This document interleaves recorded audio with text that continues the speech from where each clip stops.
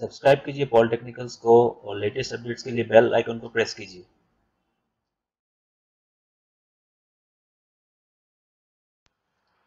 आज हम देखेंगे कि USB pen drive, bootable pen drive से कैसे VMware में OS इंस्टॉल कर सकते हैं।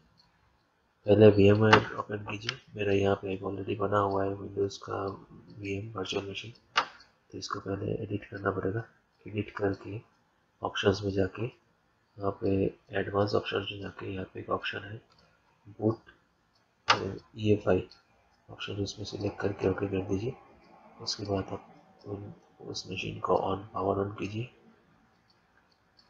पावर ऑन करके उसके नीचे एक ऑप्शन होगा USB का, उसको कनेक्ट करना पड़ेगा। यहाँ से भी कर सकते हैं आप, उस वर्चुअल मशीन में राइट क्लिक करके भी कर सकते हैं। फिलहाल पहले यहाँ से करके फिर आपको वर्चुअल मशीन में राइट क्लिक करके यहाँ से कनेक्ट कर सकते हैं, कनेक्ट और डिस्कनेक्ट कर सकते हैं USB को। फिर इसके बाद फिर से अपना वर्चुअल मशीन ऑफ कर दीजिए, पावर ऑफ।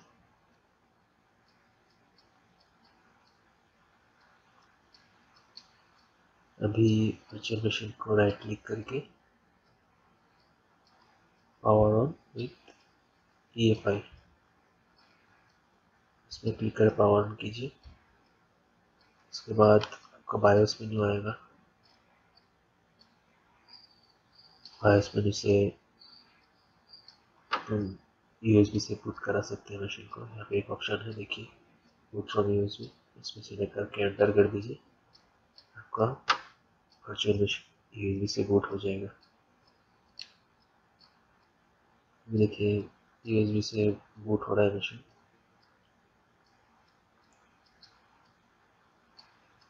मैंने उसमें विंडोज 10 का इमेज डाला था, तो USB से ले लिया। दोस्तों ऐसे ही आप USB बूटेबल से कोई भी वर्चुअल मशीन में ऑपरेटिंग सिस्टम डाल सकते हैं। दोस्तों अगर मेरा वीडियो आपको पसंद आया तो मेरे वीडियो को लाइक कीजिए और मेरे चैनल को सब्सक्राइब कीजिए। मेरा ये वीडियो देखने के लिए बहुत बहुत धन्यवाद।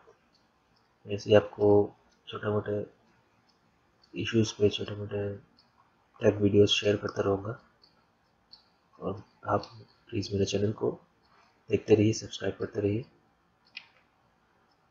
धन्यवाद।